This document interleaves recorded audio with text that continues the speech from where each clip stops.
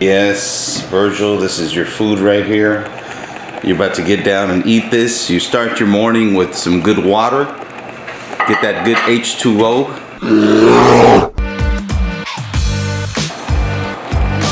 So typical training morning. You wake up on a Monday. Today is Monday. You're about 2 weeks away from the fight, getting ready for this big fight. So what is the first thing you do?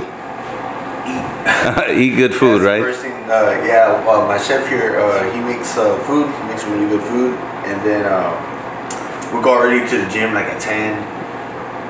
It's like 30 minutes away, so we gotta be by 9:30, which means I gotta be ready by 9, which is here in a little bit. And then I do conditioning at the gym, like right after training, and then we'll come back home and we eat lunch, let the food go down. And by the time it goes down, it's like 5, 4:30, something like that. Then we go to the beach and then we run. So this is an all-day thing. All-day thing. Practically, his schedule is really busy. Wow. Chef Juan, name some of the people that you work with here in Los Angeles. Well, I work with different kind of, like I've worked with famous entrepreneur Ty Lopez. He's an investor that usually talks about entrepreneuring, about investing in homes and everything. He's like a millionaire, so I pretty much work with him. I work too with Carlos. He's one of the entrepreneurs, a photographer as well. I cater for his event with his friends Jessica Alba. As well, I got to cater to one of the granddaughter for the JFK, the Kennedys. It was pretty much I exposed different artists that I worked in the past, like from Jessica Alba, from Carlos. What is it? The podcast that comes on that Ryan's in Secrets with what's her name? I blanked that right now. No, está bien. Es que eso pasa cuando fumas mucha marihuana. Dale, cara. I've always invested in my son. I've always invested in my son. You know, when my son was growing up, and you know, I was young. I was like growing up with him. You know, I only had pretty much 2 pair of pants, 3 at most. And I always wore white shirts, you know, because white shirts is the cheapest pack to buy, right? I remember DMX when you said buy 4, get 1 free, you know.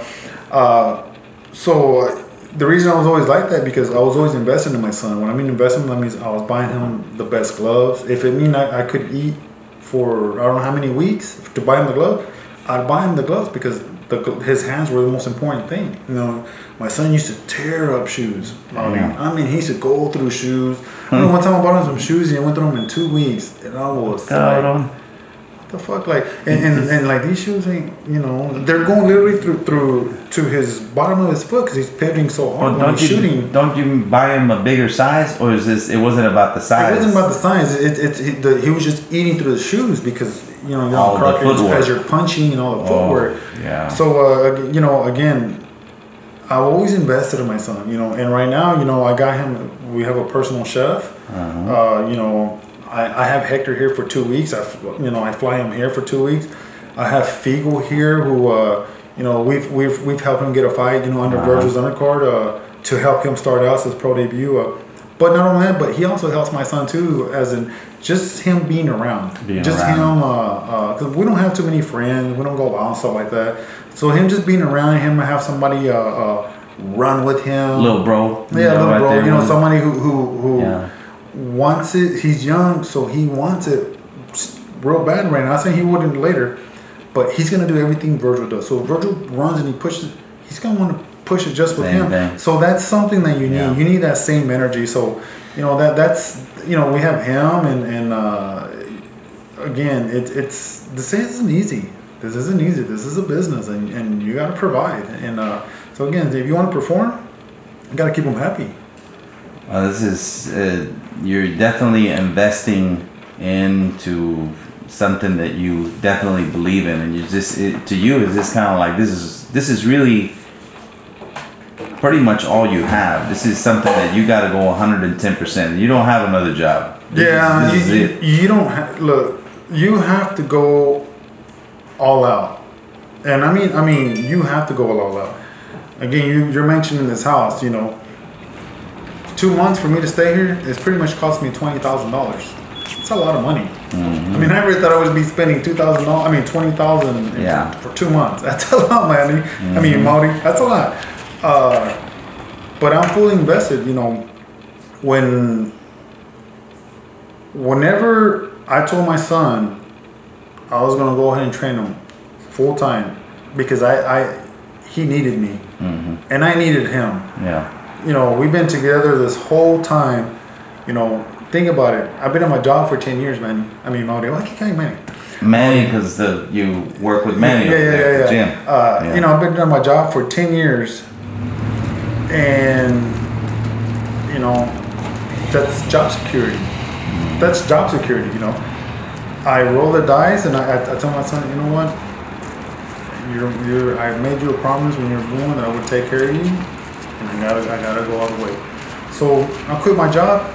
The next day, fly over here, stay with him, period, and just doing it all the way, not knowing. And here's the thing: is like every father believes their kid is the best. Every father, I don't care who it is. Your kid cannot fight worth a lick, and you think he's the best. It's just the way it is.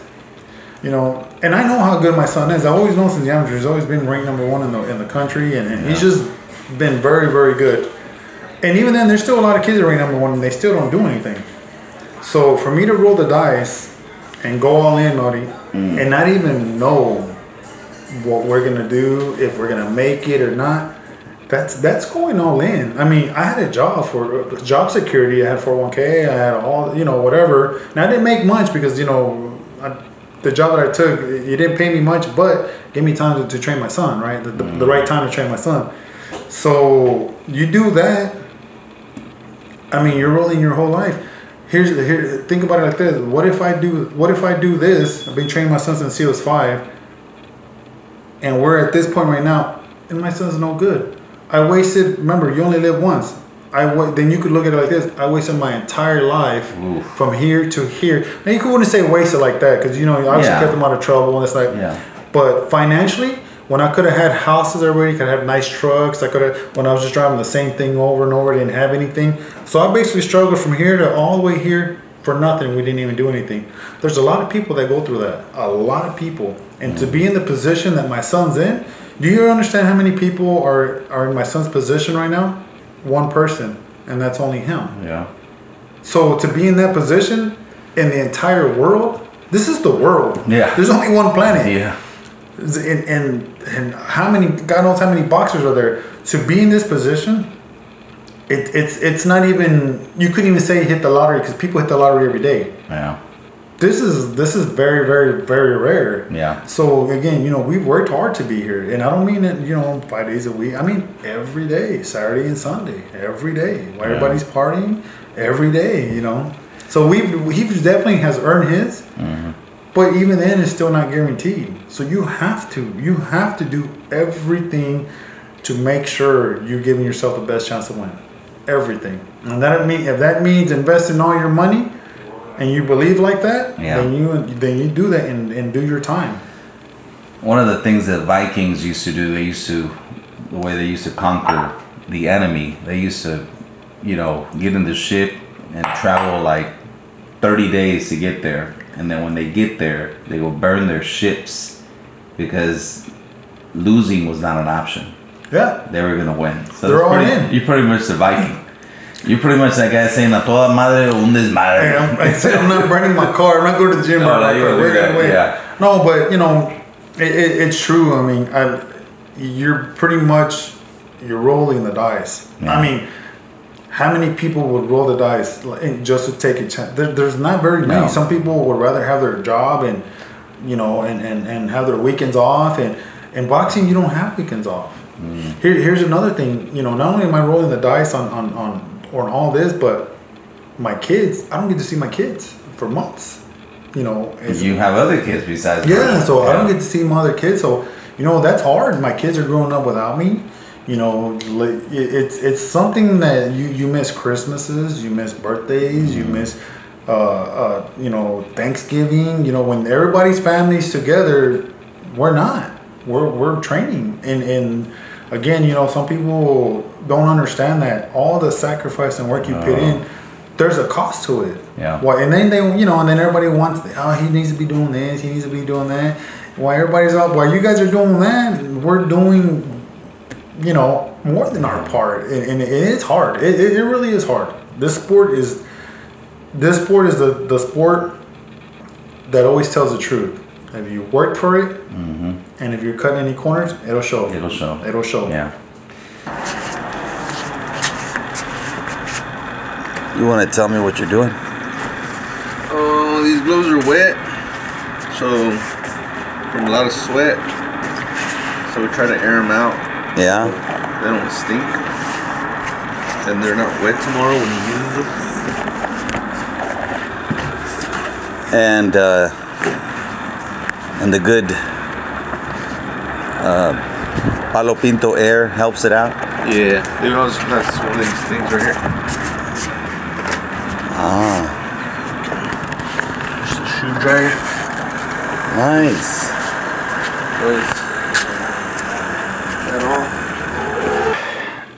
How worried are you about this great fight that is about to happen? Every fight is, it has to be a little nerve-wracking, right? Because you just never know what you get. Kind of like football, any given Sunday, right? Right, any given Sunday, yeah, that's true. But I feel like Vergil works real hard, so I mean, we know what we have. We know what he brings to the table, and he never disappoints.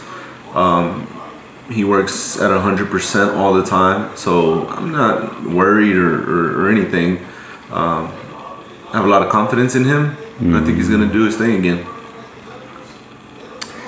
Vergil Ortiz, you know, it seems like every time I come over here and visit your camp, it seems like he's getting bigger and stronger.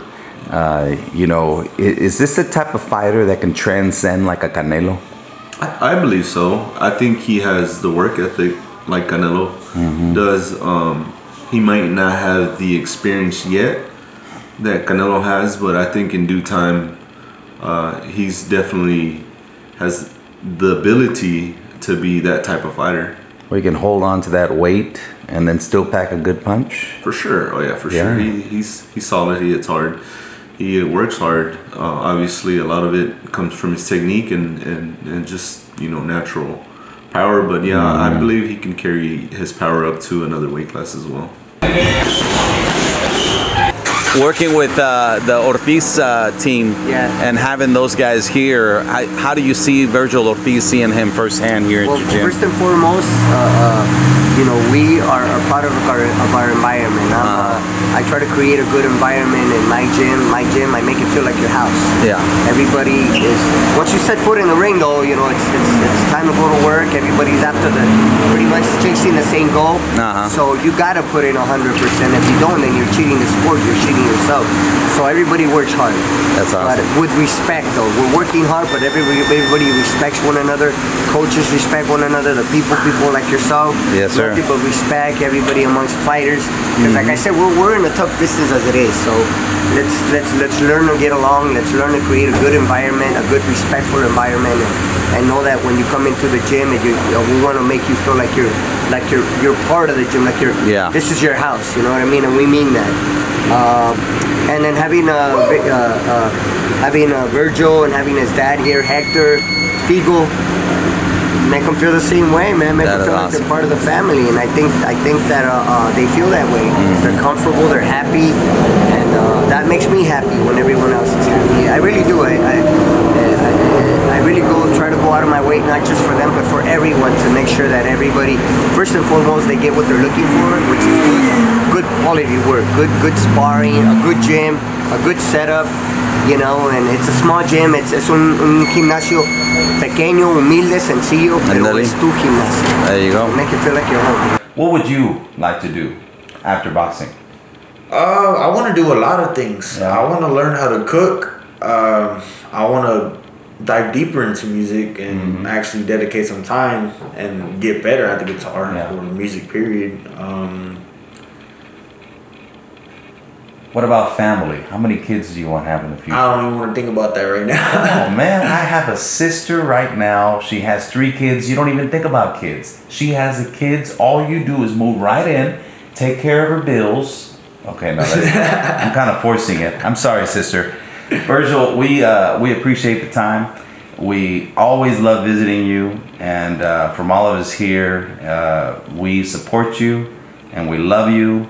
We want everyone to encourage you to go watch this fight. Support this man, get your whole family, have a Saturday night watching party, and enjoy some good fights. We're gonna expect a great match. We got Figo in the undercard. It's gonna be a great night of boxing. Is there anything you want to say to the people before we get out of here? Yeah, especially to the fans in Grand Prairie, Dallas area. I just want to say thank you for always having my back. And it means a lot.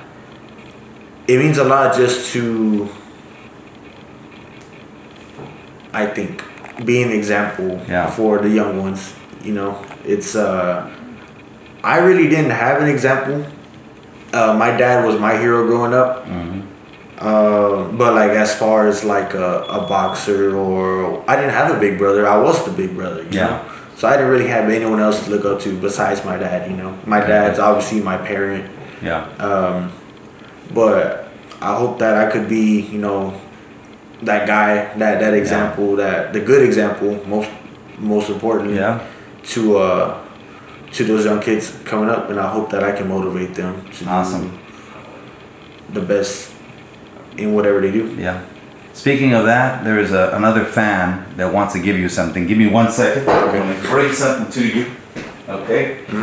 So you can rep the GP product, Situation Gear, what's his name? Merchandise. His name is Luis. Hey, Luis, I thank you so much, man. I'll be wearing this for sure. Yes, sir. I really like it. Yes, sir, man. Thank you. We appreciate you and always supporting the community. And we wish you nothing but the best. I appreciate it. Yes, sir. Thank you. This video segment is sponsored in part by M&M Staffing. Quality employees to help your business grow. Call us today. Also sponsored in part by My Car Wreck Guy.